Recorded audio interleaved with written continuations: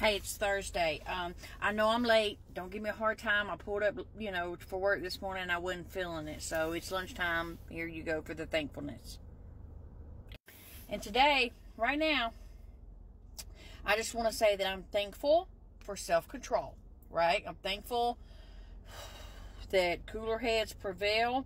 And, I'm not old me no more that just have a snap decision and act on emotion. You know what I mean? Because I came out to go to lunch. I had to go get my salad. I'm from the South, honey, and if you don't know about this, there's a salad in there. But I came out to get in my car, and it's sprinkling a little bit, and I ain't had my umbrella, so I was already doing the, truffle, trying to get to my car real quick. I get to my car, and though I am perfectly aligned within my parking spot, right in the middle, parked perfectly, the car beside me is not. I'm talking about, they parked so close to me that our cars were almost, become one. You know what I'm saying? So close to me that I could look over from my window and see the speedometer, see the mileage on the car.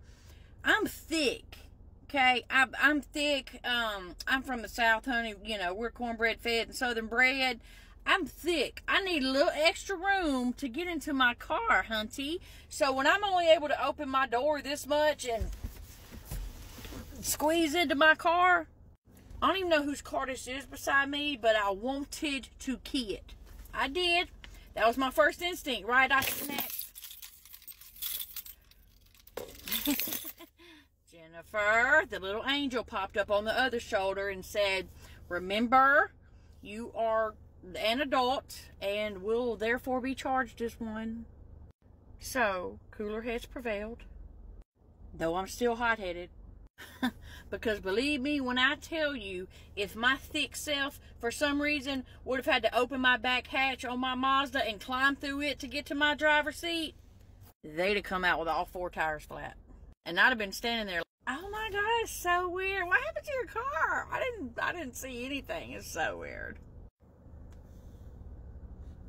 Cooler heads prevailed, and I'm thankful. Bye.